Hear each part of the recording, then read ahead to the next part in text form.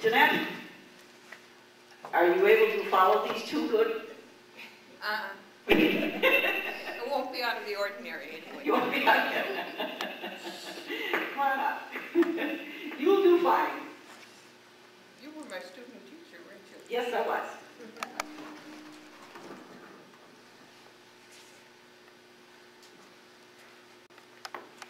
And I taught 1 year, and I felt sorry for the kids because I don't think I was a very good teacher. That's not the way to talk, is it? Here you go. Go over quite close to your mouth. Like so? Like so. Thank you. Well, first of all, I have most of my contracts that I ever signed. And at the time that I was going to start teaching, go to Polk County Normal, I hadn't decided for sure that I was going to go, but the principal came out from Polk County Normal and talked me into it. Anyway, he said he thought maybe we'd be getting $100 a month by the time I started. Well, that sounded pretty good. And there was a shortage because it was during the war, and a lot of people had gone to the cities to work. So it was such a shortage of teachers that we only went 1 year to Polk County Normal and 1 double summer session to a state college. Then we taught the next year, then we went double summer session the next summer, and we had our 2 years in. And when he mentioned the train, I thought that was the reason I went to Superior. I could take the train up there because we didn't have a car. And anyway, he said he thought, the principal said he thought we might be getting $100 a month by fall. Well, it turned out we got $145. And we would have a janitor for 3 months of the year. Now, janitor only meant starting the fires. And we had an outdoor toilet at Lanesdale, and it was up to the teacher to sweep it and keep it neat for the kids.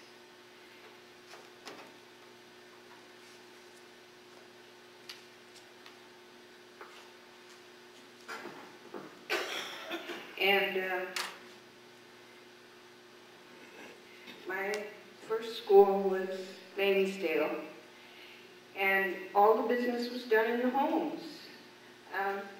My first contract was signed in the Stanley Larson home. And I was there then for 2 years. And I had student teachers, and they told me that they thought that they would be getting 180. The second year I was there, they'd be getting 180 the next fall when they went out. So I thought, well, after 2 years, then I should be able to get 200. Well, when the school board, one of the school board members asked me about coming the next year, I told him how much I thought I wanted. Oh, he said, no teacher will ever be worth that much. So I wasn't too disturbed, I just thought I wouldn't go. But in a few days, one of the members of the school board up at East Laketown called me, and I went up there and got 220. And our meeting was held in her kitchen. My husband went in the living room and played with her son. They both have passed on since then. And I stayed there then for 3 years, and then I retired where I thought for good.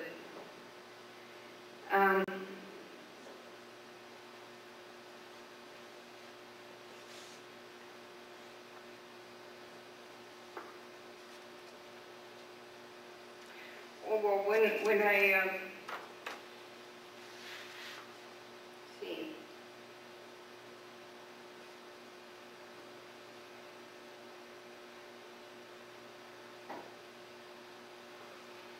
And then I did retire until I subbed up at Orr School, and when they asked their teacher back for the next year,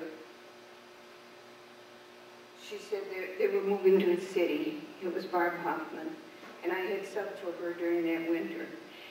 So the school board came down to my house, and we had a meeting right there, and I signed for OR. Taught there that 1 year, and they had a meeting to integrate. And the day after their meeting, Mr. Sorensen from St. Croix, the supervisor down there, called me and asked if I would care to teach in the St. Croix system. And that's when I came to Cushing and stayed here for 31 years.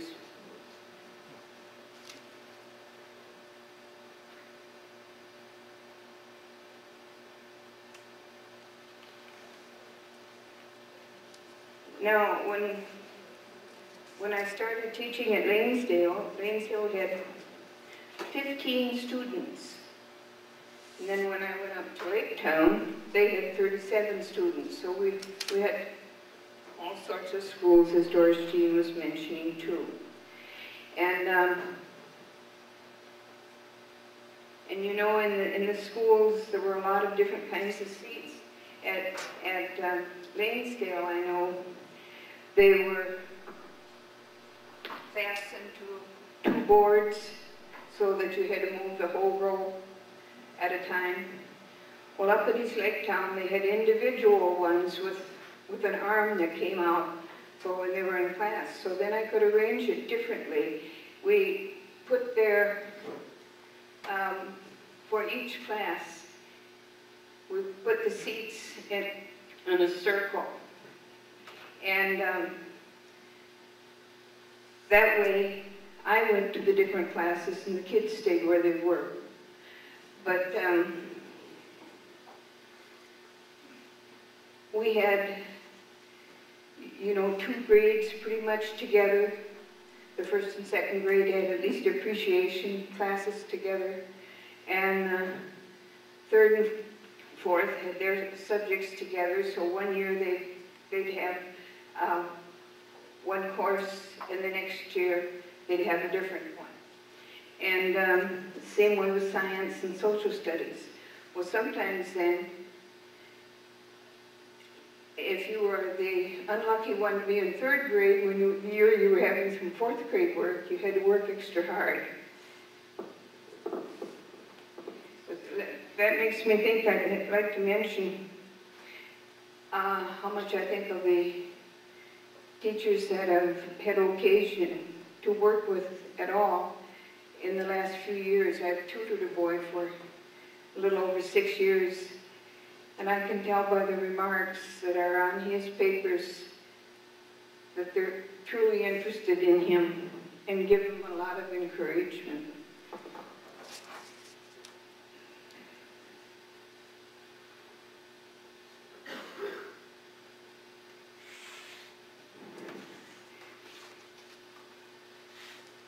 Well, one thing that I have here is the old poem book that we used on odd and even years.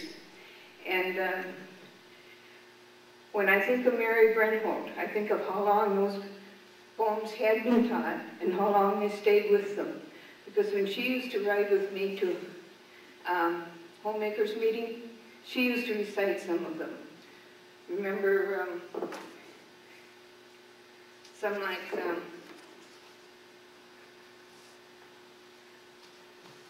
which one was it I was looking at?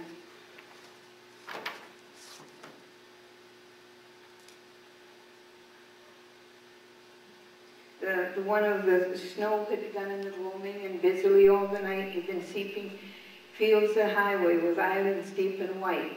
Every pine and fir and hemlock or ermine too dear for an earl, and so on. And it's a father and his little girl together. And as he is thinking about it, at the end, they say that she couldn't know that his heart was with her sister buried deep beneath the snow. And I was reading through some of these poems again, And I don't know if they would ever be able to have them in our schools today, because there's really a lot of religion that has seeped into them. You know, blessings and so forth. This is the one, by the way, that was called out by the librarian, so I took it home.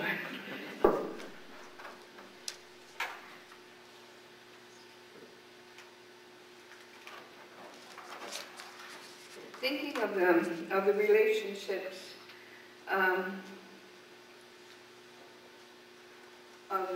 of the community and the school together, I can remember at especially at Lanesdale and East Laketown, we had organizations. I think we did call it a PTA at Lanesdale, but up at Laketown, it was just a community club to enjoy, because our president was a bachelor, so it wasn't a PTA, and an elderly man who had retired from farming made the stage for our school, and then they'd give, we'd have basket socials, we'd have mock weddings, and then once a year there was usually a program downtown in the room above what's Jack's now, and it was to raise money for the polio fight. Remember, that was when that was so great.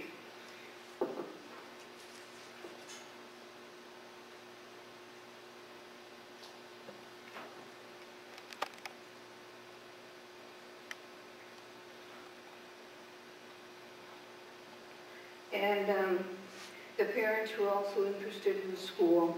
They'd come and visit school. I can remember when I was up at Laketown, East Laketown, some of the mothers would come, bring the coffee pot and plug it in when they would come, and they came for my birthday. We had coffee after school for my birthday. Up at Orr, I remember some of the mothers came to observe the classes. They'd sit in the classes at the end of the day, and they also had their coffee pot along. So the community really backed the school. And they were willing to help.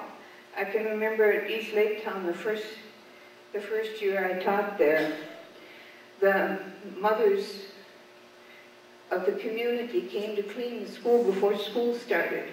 And they polished or waxed the hard oak floor.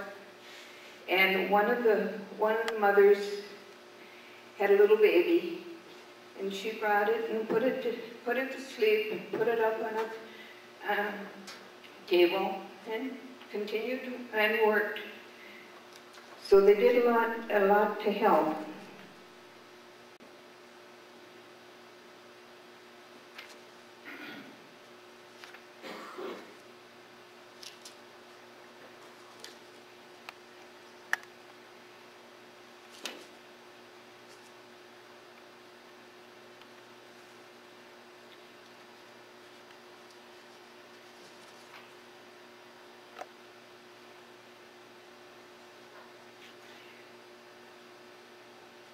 Now,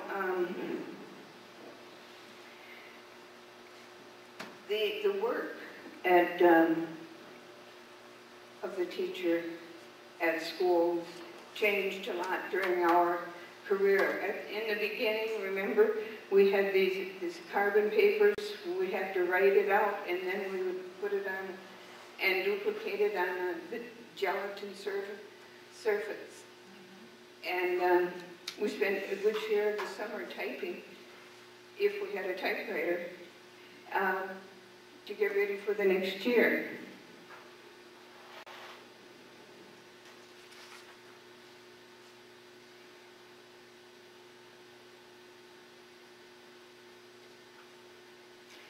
But there are other things that make it hard, I'm sure, right now.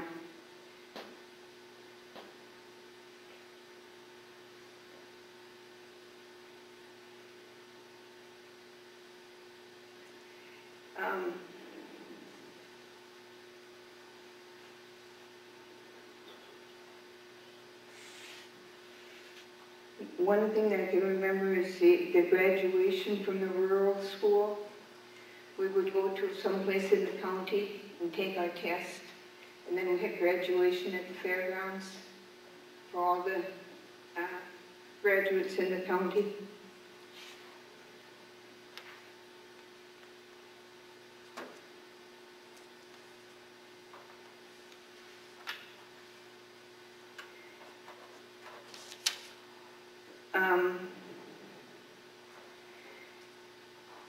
Some of the children seemed to be very happy, but there were some who couldn't help but feel kind of sorry for them.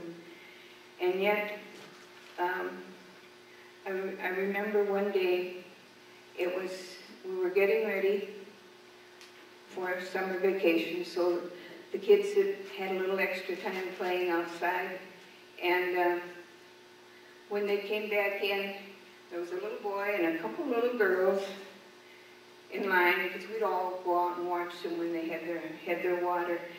And they wanted to talk to me. And they said they had something for me in their hand, and it rhymed with rug. And I said, is it a bug? No, they said, a hug. And so we can remember some very good parts like that aren't really so great.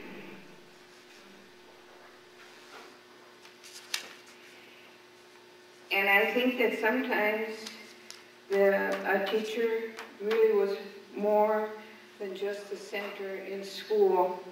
I can remember one mother who wasn't too well dressed, and she had a funeral to go to. So she called me one night and asked if she could borrow a coat from me, because she knew I had two, because she needed one to go to the funeral.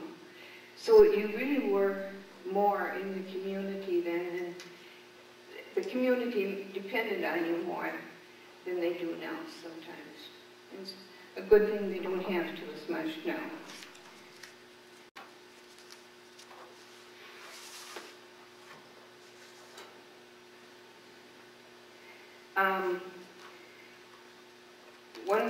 One time of the year that was always fun was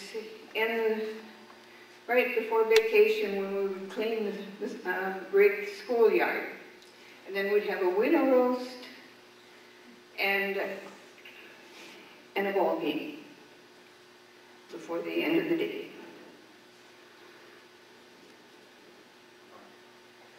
And I didn't take a lot of pictures, but we did have one where one year, this was my 8th grade class, and we went to town and had a graduation picture taken. And I think we'll always remember some of them. And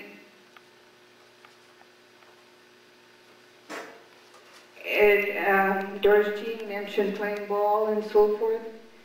I can remember we did that. And sometimes, and I saw on one of the pictures of mine, it says kitten ball instead of softball, remember?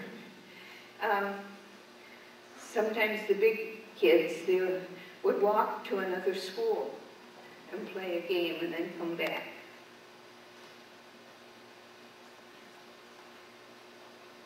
And,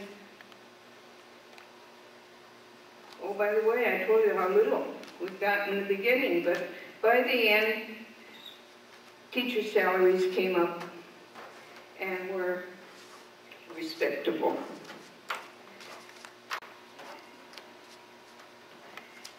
And I guess it was all worth it. I can remember a couple of years ago, one of the boys that I had in school saw me in the restaurant and came over and gave me a big hug. And they didn't used to do that, you know. But then he wound up going to school over at a university in Michigan, and his professor was another former student of mine that was teaching at the university. So you get a lot out of teaching besides the money part. And I guess I don't have anything more. No, thank you.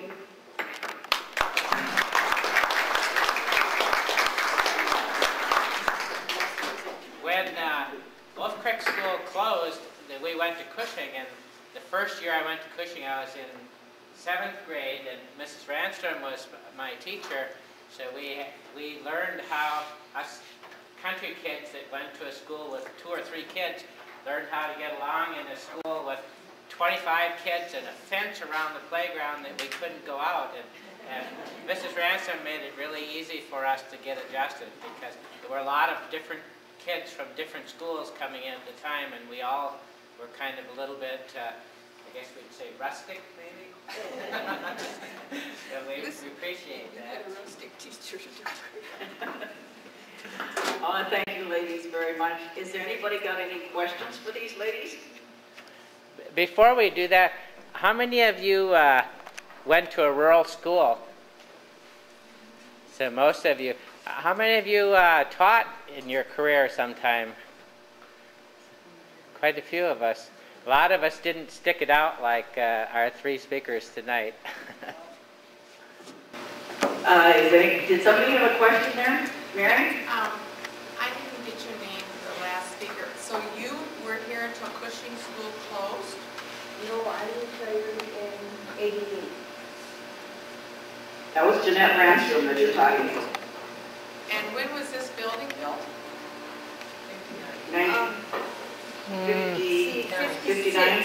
No, I think 56 at least. 56. Yeah. 56. I think 56 sounds better. And then they moved in the 56 and 57 school year because my son was in first grade. Mm-hmm. Okay. Does anybody else any questions? I was going to ask if up in the Arctic Circle, if they ever frost ever went out to get a plant a garden or anything in the summer, or it never got that warm? There was permafrost up there. There was permafrost in some places just north of Fairbanks. Because it was 50 and 60 below for 50 below for 1 month at a time, and 60 below for some weeks at a time. There's permafrost. But you couldn't plant? Could they plant anything? Yes, because in the summer it gets so warm. Oh, In the winter it's very cold, in the summer they could even get 90 degrees in the summer. thank you. Okay. I was just handed this by, it's Carolyn Wadeen, isn't it?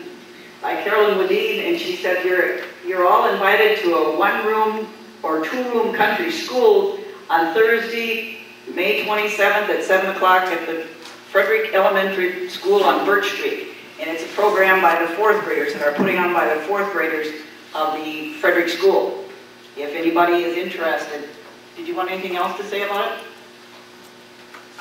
Well, yes, I'll say that I'm going to be writing a little skit for the 4th graders to be doing. And I would say some of your stories may end up in the skit, especially with the teacher's narration. So I also added on here that we'd be very happy if people would bring memorabilia, and we'll have display tables out so that there can be a lot of sharing. The 4th graders in Frederick are extremely excited about all of this. They're going to be going to the school, which is the Lansdale School, right, at the County Museum? No, it's the East Farmington one. Oh, it is? Okay. Yeah, the County. It is Sales and Balsam Lake. in Yeah, Balsam Sales Lake, and Balsam right, Lake, yeah. right. They're going to be going there to reenact a day as a 1-room school in May, and then this program will come out of their experience from that. So we'd be very happy to have you there, and there'll be a good chance for discussion. Thank you, Carolyn. That concludes our program for tonight, And I hope everybody signs up back there on the end of the table for the door prizes that are there, which will be handed out later. And we'd like to thank our three ladies tonight for very much for putting on their program. Yes?